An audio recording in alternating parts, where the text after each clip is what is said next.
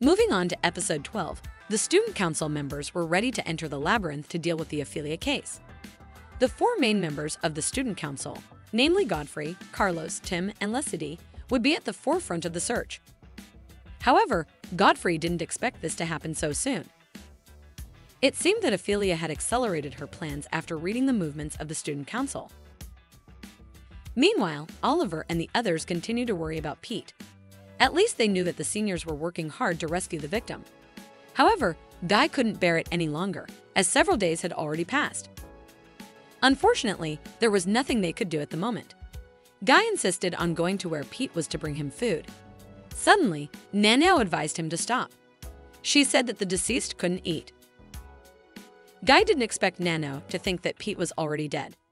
In reality, Nano still didn't know the truth. However, in her hometown, 80% of those who went missing in the battlefield were found lifeless. According to Oliver, Nano was too pessimistic. Oliver believed that the monsters at that time were created to capture their victims alive. So there must be a reason why the victims had to be captured alive. Still in a tense state, Michaela suddenly reminded everyone that class time was approaching. Continuing the debate here would be pointless. After that, Oliver immediately approached Gwen to make sure of something.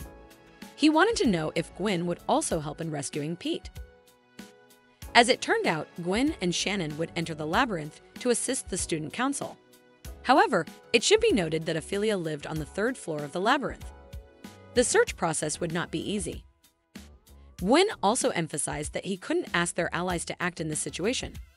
On his way back, Oliver met Tullio. He informed Oliver that the contest he had organized was cancelled due to the current situation. However, in reality, Tullio just wanted to advise Oliver not to do anything foolish. Meanwhile, Katie sought help from Master Garland but was refused. Master Garland said that Pete had not yet reached the stage where the teachers could intervene. According to the rules, new teachers could only get involved when the chances of survival dropped drastically or when it had been more than 8 days. In Kimberly, students couldn't rely on the teachers to save them. Afterwards, Oliver met Michaela. Previously, Michaela had asked for help from her father, Theodore. She utilized her position as his daughter. However, her father naturally rejected her and stated that Michaela should be able to protect her friends on her own. Therefore, Michaela had the intention of entering the labyrinth tonight. And of course, Oliver vehemently opposed this idea. Michaela informed him that she had calculated not to save Pete in order to ensure the safety of others when they were first attacked. And in the end, that's what happened. Michaela wanted to take responsibility. Otherwise, she wouldn't be able to face Pete again. Because Michaela was determined, Oliver decided to join as well. However, Michaela prohibited him. If the two of them disappeared, Kitty, Guy, and Nano would surely enter the labyrinth as well. Nevertheless, Oliver would not allow Michaela to enter the labyrinth alone, no matter what happened. Suddenly, Vera's voice was heard stating that Oliver and Michaela's actions would only lead to negative outcomes. Vera informed them that she had a plan.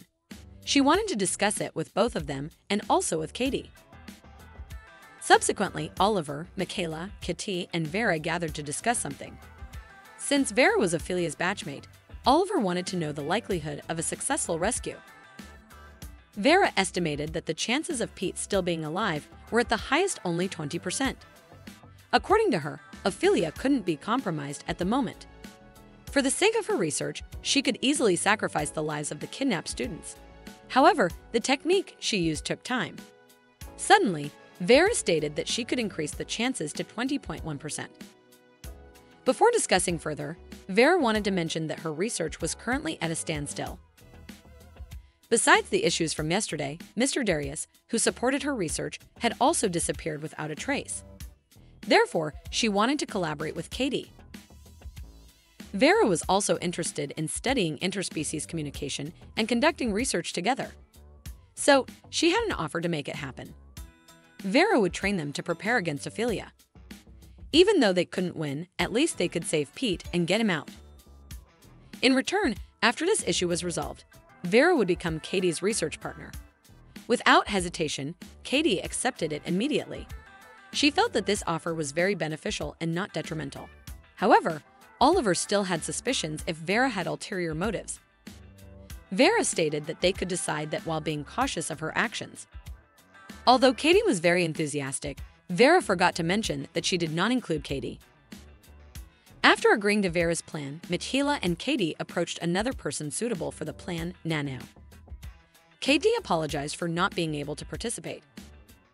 Vera believed that Katie lacked experience, and unfortunately, Michaela shared the same sentiment.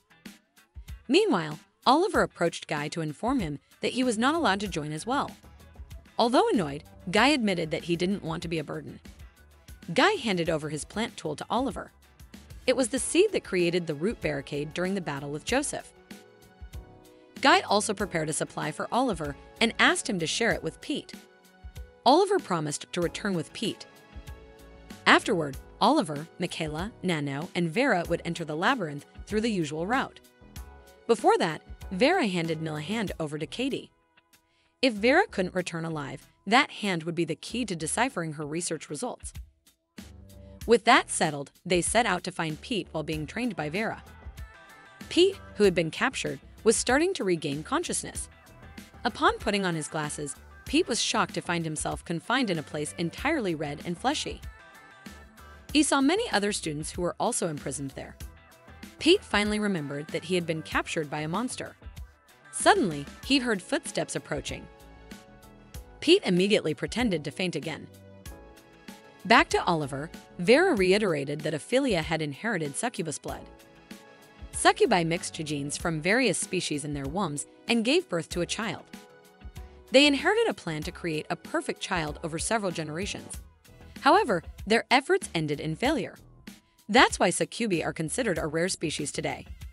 But the Salvadori family found another use for their wombs. They used them as a place to give birth to chimeras.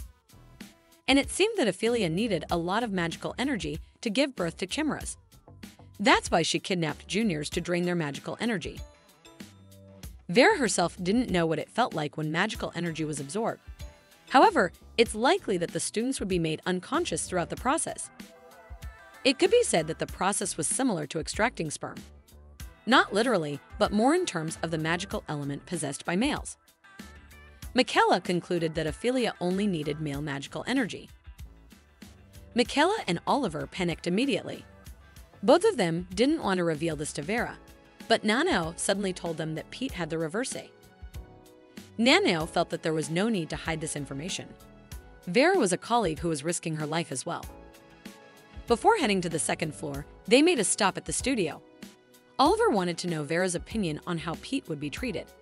Unfortunately for Ophelia, Reverso was currently a nuisance that disrupted the chimera birth process. If Pete were discovered, Vera couldn't guarantee his life. In the studio, they reunited with Marco after the last time they were separated on the second floor. Oliver informed Marco that Katie was doing fine. It turned out that Marco wasn't targeted by the chimeras.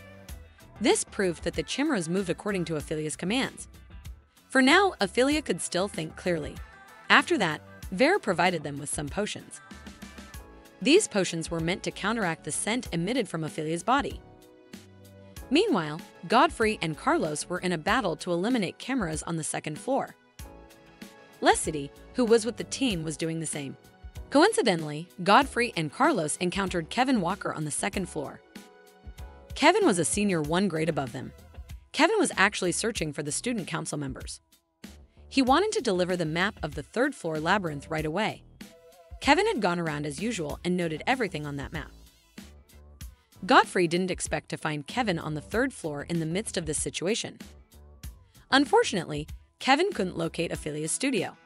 Nevertheless, the map had become a valuable asset that could assist them. After that, Kevin said goodbye to go down to the deeper floors. Meanwhile, Oliver and the others encountered one of Ophelia's chimeras. According to Vera, it would typically take a third-year student to be able to fight against that chimera. However, this time, Oliver, Michaela, and Nano had to push themselves to save Pete. Therefore, Vera would show them how to defeat the chimera for them to learn. The first lesson was to study the opponent's characteristics.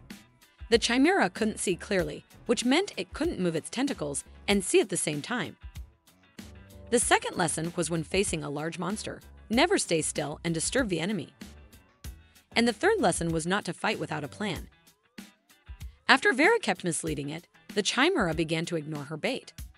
Ophelia's chimera was a bit troublesome because it had limited intelligence. Therefore, this was the right moment to change the attack pattern. At first, Vera baited it by making simple movements to confuse its thoughts.